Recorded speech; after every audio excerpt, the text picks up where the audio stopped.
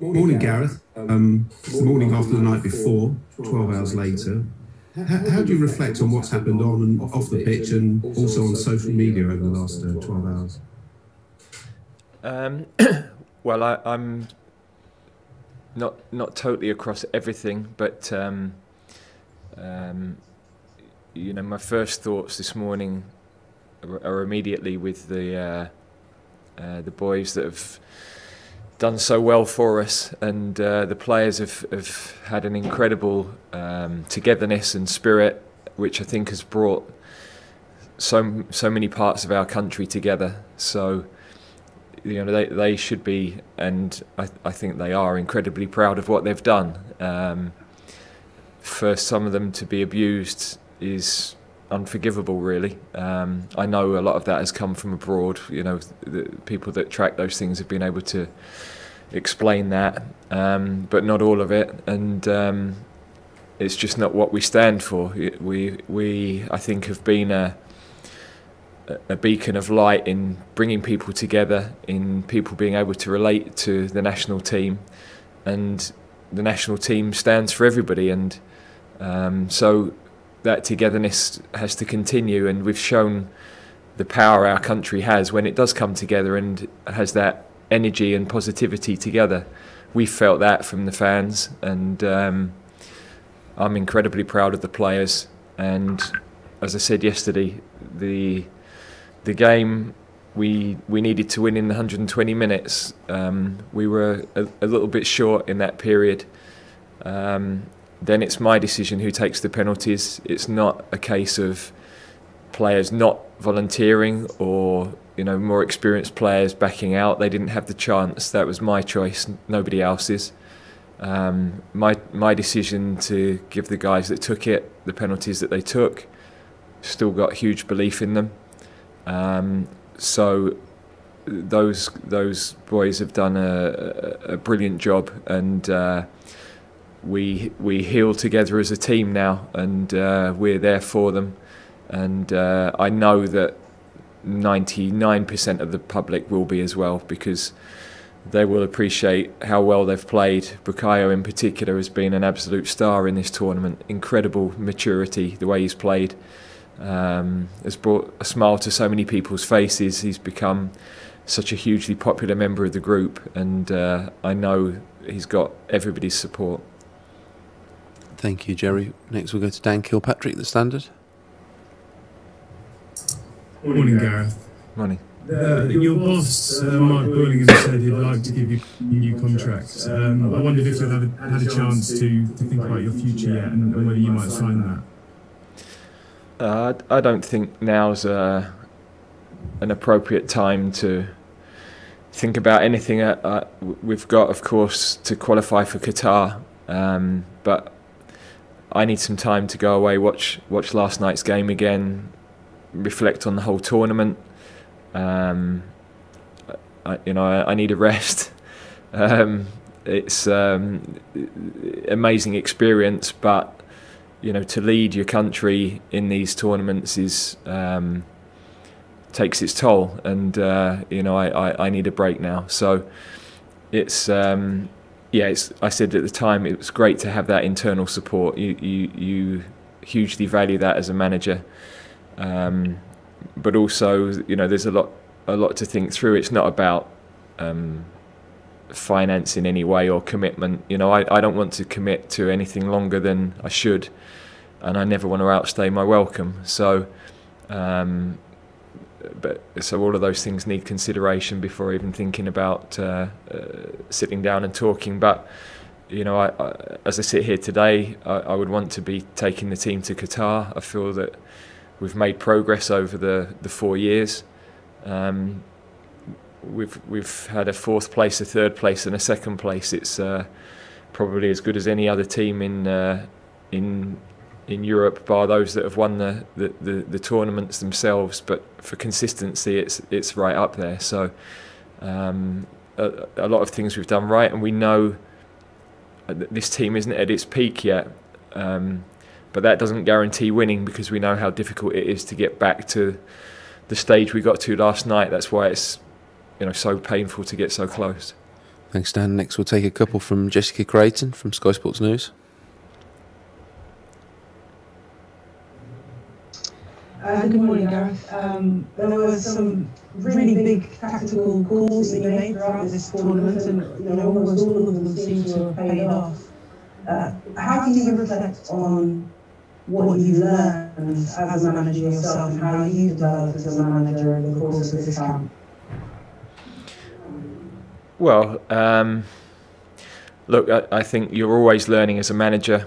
I've had the opportunity now to manage some of the biggest games in world football, so those games take you through an incredible roller coaster, and there are so many decisions to make across the 4 or 5 weeks. You're never going to get them all right, and we would never claim to have got them all right, and sometimes you win matches despite certain decisions, and sometimes you lose matches when maybe they were still the right decisions to make. So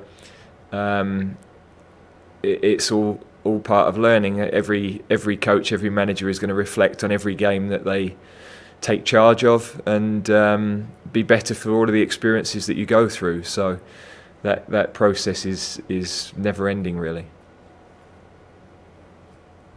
And when you reflect, and you haven't had an awful lot of time to reflect so far, but do you feel there are any decisions you could have made last night to change the result? Yeah, I think I need to watch the game back. It's 2.5 hours, pretty much, where so much has happened that to be able to go through the timeline of all of that now is there's too much gone on during the game, since the game, to really be able to reflect properly. So I need time to do that. It's always important to watch it back and to give a true account of that, I think. One of the big positives, I think, to come out of this tournament was the emergence of such young and exciting players. Bukayo Saka, of course, Calvin Phillips, Jadon Sancho. What do you think they will take away from this experience and being part of this England camp? Well, we've wanted for a long time to make playing for England fun, make playing for England enjoyable.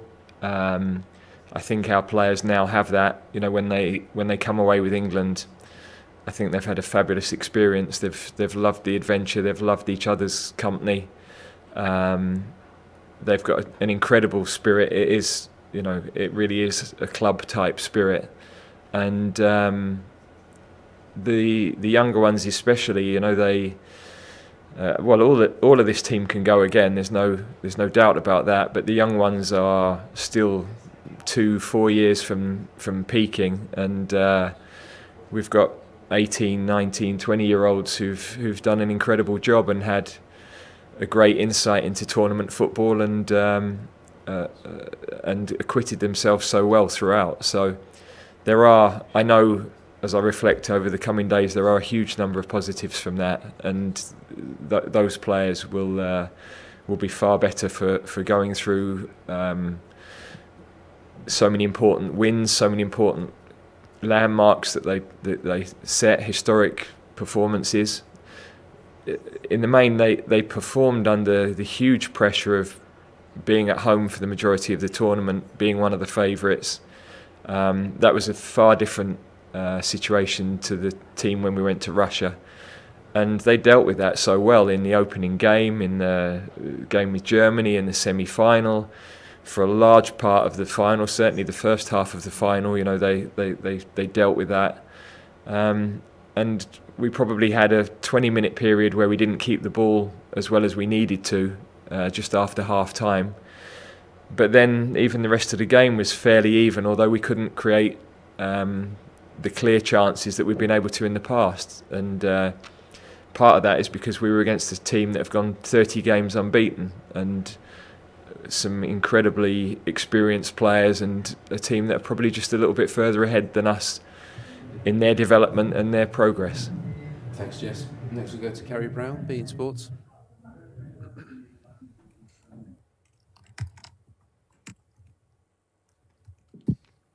Hello, Gareth. Can you hear me? We can, yeah. Yep. Hello. Ultimately, this is the first team to reach a final in 55 years. You have to reflect and look back on that, but it seems that the camp and yourself are struggling to really embrace that today. Is that just a show of how great your ambitions are? Yeah, I think I know in time that we will, we will have an appreciation of that, and I know the messages we're all getting that are underlining that. But when you're in sport and you get to finals, you know that those opportunities are so rare, and to be so close, and to know what that's taken, and to know you've got to pick yourself up and go again.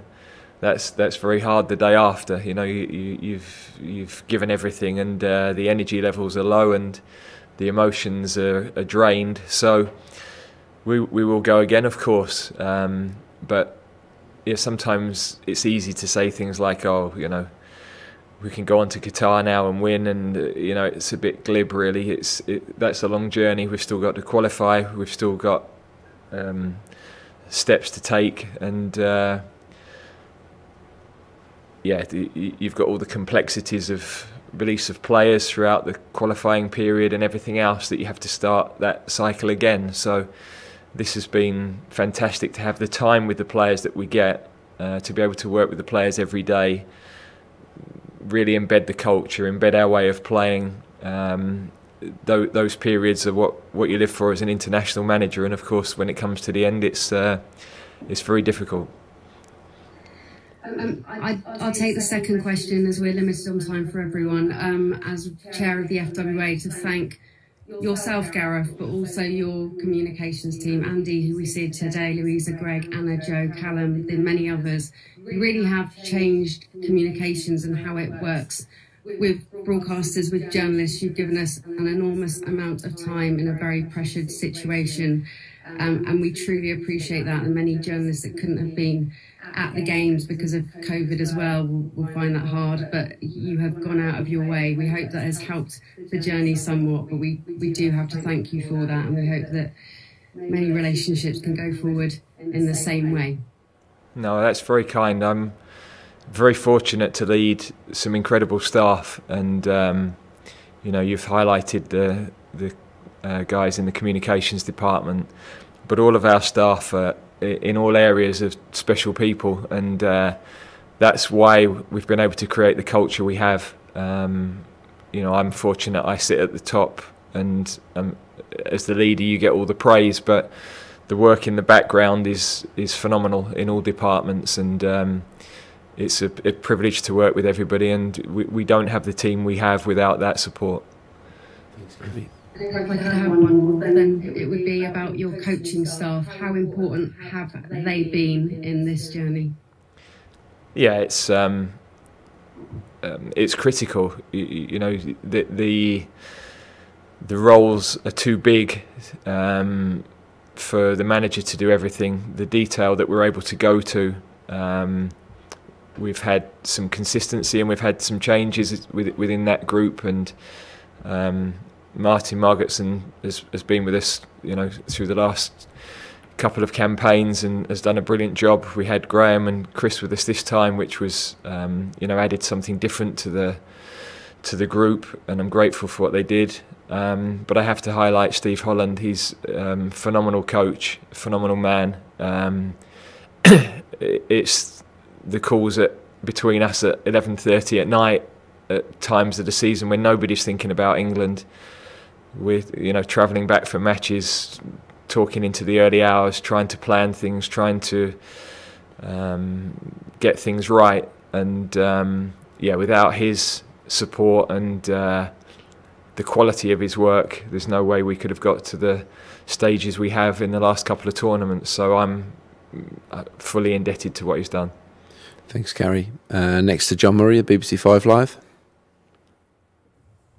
Hi, Gareth. I understand that you need to see the match back, but I'm sure it's been going around in your head over and over again. What is at the forefront of your mind about what you might have done differently last night? Well, look, I think we picked a team because of a tactical problem that Italy pose, and areas of the pitch we needed to get pressure on them and where we thought we could hurt them. And I think for the first 45 minutes everybody would agree that that worked.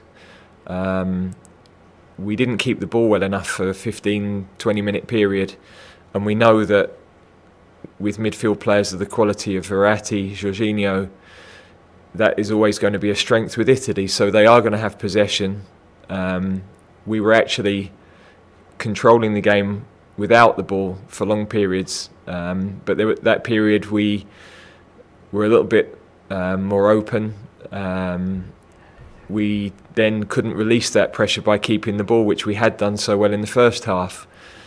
We changed the shape, which I think gave us a little bit more control, but it did open up spaces elsewhere. So any tactical change, you have strengths, and then there are weaknesses to any system. They went with a false nine for a period, which is difficult to deal with. If your defenders step out, they leave spaces. If they stay in, then you get overloaded a little bit in midfield. So that's always a really difficult problem for any team to solve. And we didn't quite create the chances that we would have liked to, but you're against a team who are incredible in terms of their defensive power as a team, not just the two centre-backs. So yeah, there are lots of things that I will reflect on. Of course, we do that after every game, and that is the right process to go through. But until you watch the game in absolute detail, then I wouldn't be giving you a fully accurate appraisal of that.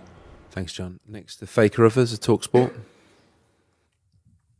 Hi, Gareth.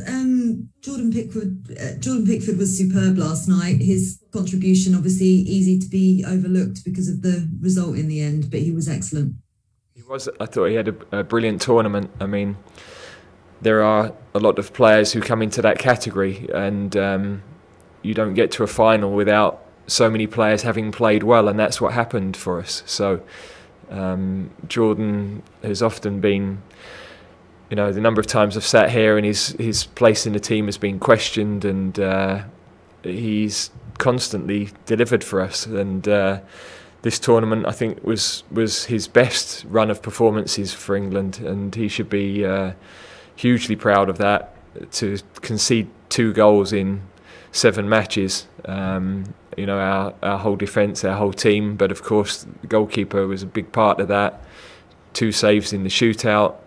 So, you know, he could do a little more in terms of keeping the ball out of our net, and that's always the starting point for any goalkeeper. So, yeah, he had a really outstanding tournament.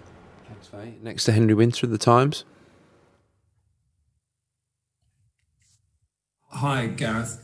Gareth, this is all very civilised for a post-tournament defeat. Are we and are England too nice to win? Well, I don't see that really. We've got to a final, first time for 55 years. Yeah, I'm not sure. Not really sure what a team that gets to a final. You're not a nice team to get to a final. I think we've overcome a lot of hurdles that we've never been able to in the past. We know that a lot of players that are still very inexperienced in terms of international football and have delivered at an incredibly high level. The more experienced players in the big matches were really able to use that experience to defeat Germany, who had an incredibly experienced team, to come through a semi-final, which was a hugely challenging experience for them.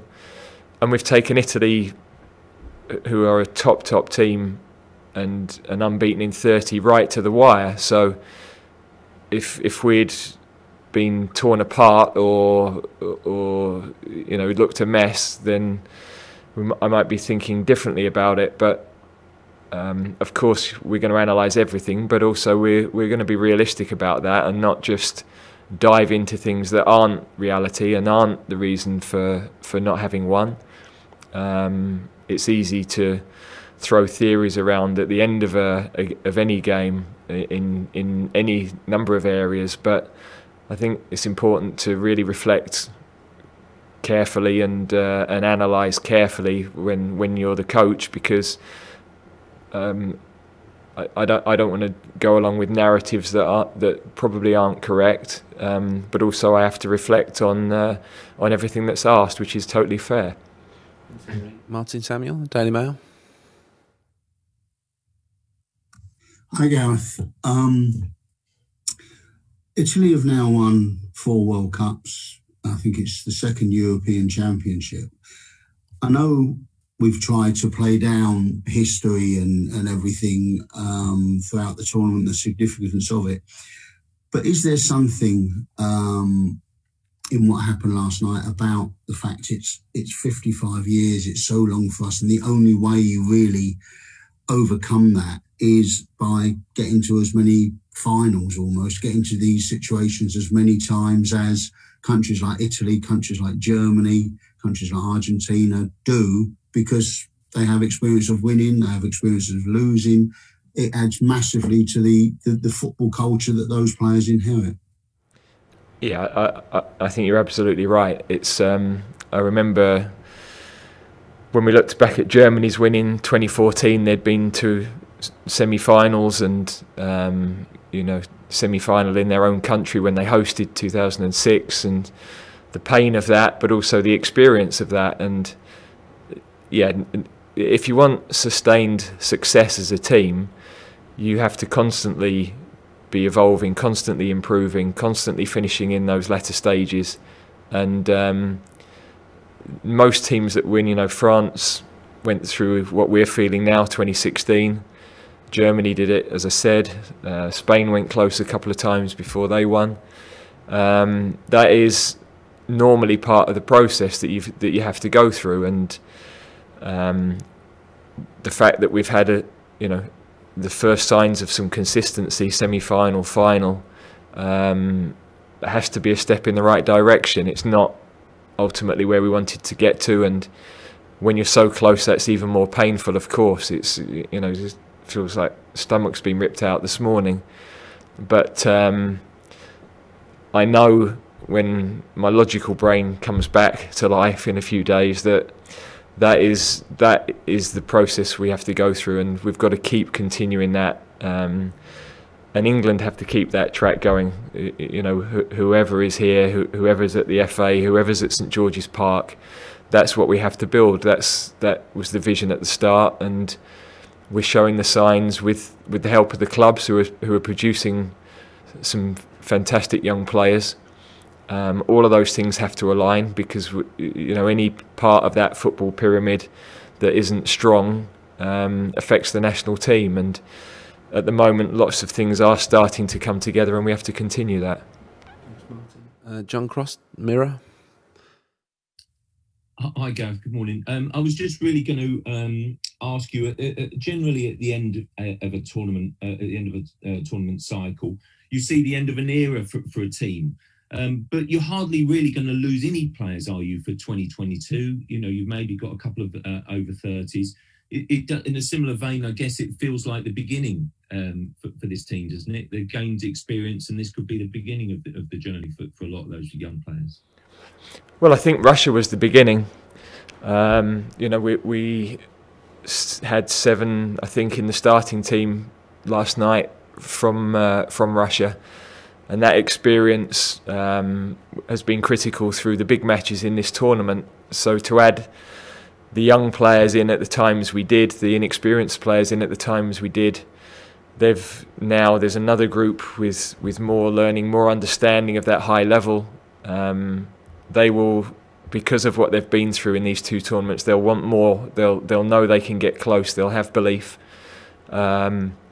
and that's what we have to build on. It doesn't guarantee anything, because of course you have to start again, and you have to earn the right every time you take the field and every time you go into a tournament. But the cycle and the expectation of the group when they come together now will be, no, this is how it works. This is how we train every day. This is what's needed.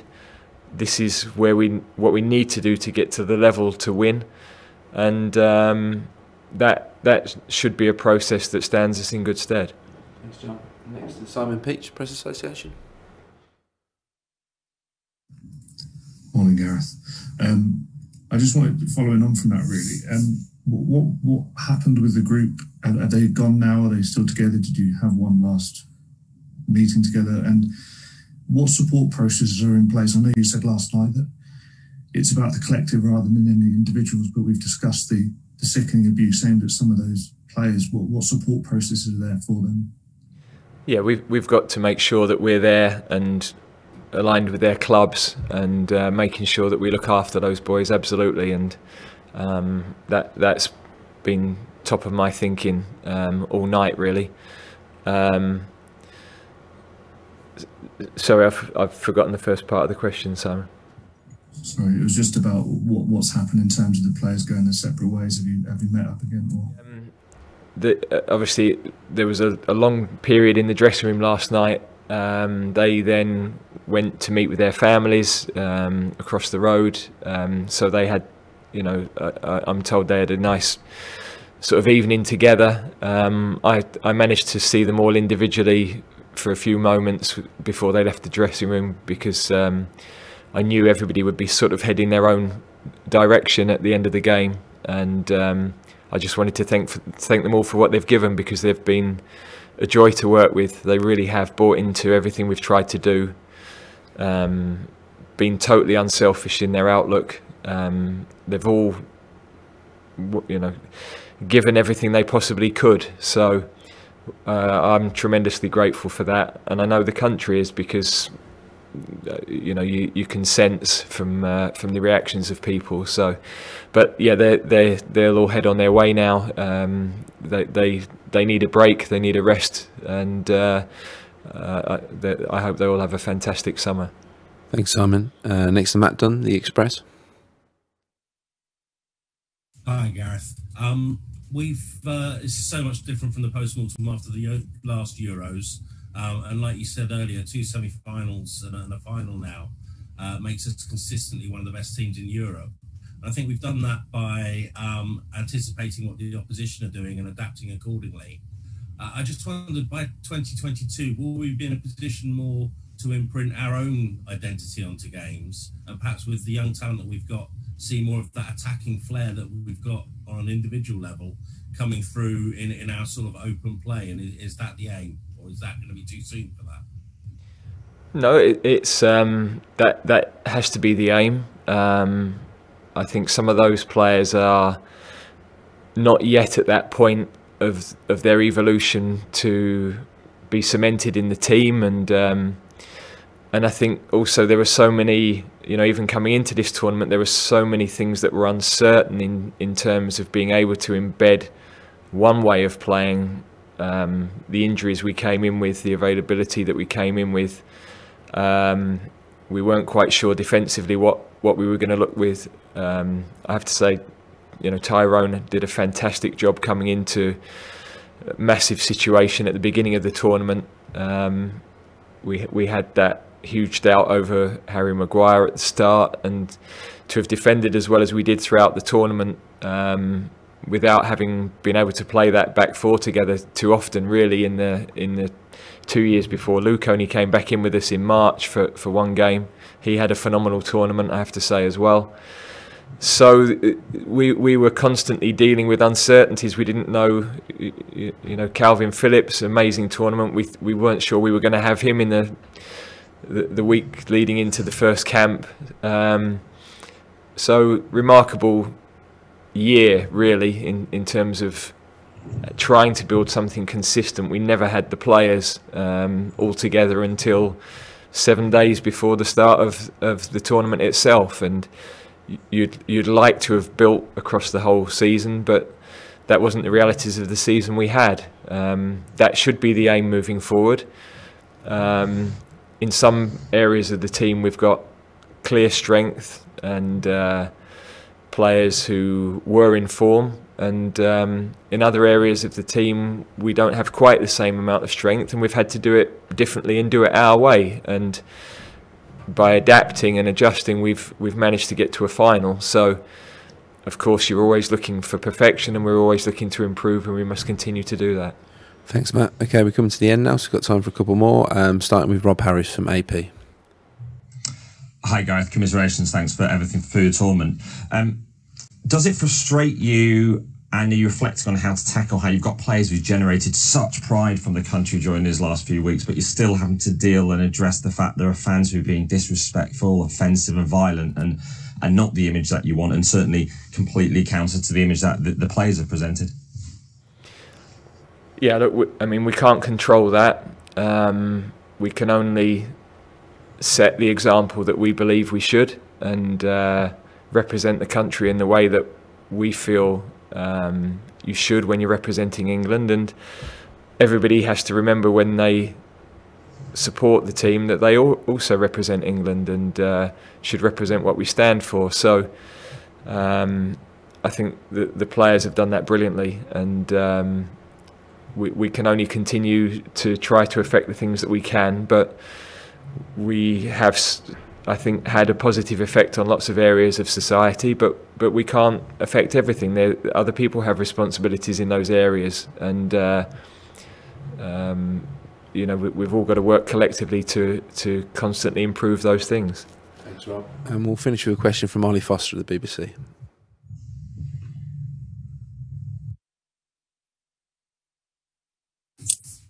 Hi there, Gareth. Hi, Gareth. Apologies. Just as those players are really hurting at the moment, especially the three that missed the penalties, you say you take the sort of collective responsibility and the responsibility as well.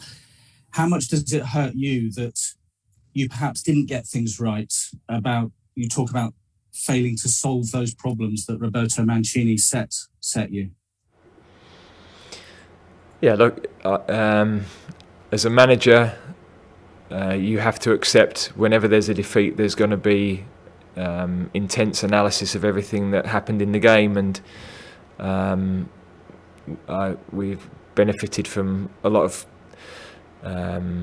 praise during the tournament, and if we didn't get that right last night, if I didn't get that right last night, then I have to accept that as well. So I think some of that analysis could be accurate, and I expect some of it won't be.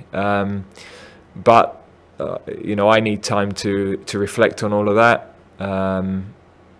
It's yeah, you make hundreds of decisions in the course of a week, in the course of a tournament. There are even more, and you're not going to get all of those right. You call them as you see them at the time, and you've got to get more right than wrong. And if I didn't get the calls right last night, then so be it. I have to live with that. Sorry to disappoint the many hands raised. We're going to conclude it there, and I'd like to take this opportunity to thank you all for your coverage across the course of this tournament. Thank you. Thank you. Thank you very much. Thank you, Gareth. Thanks for everything. Cheers, buddy.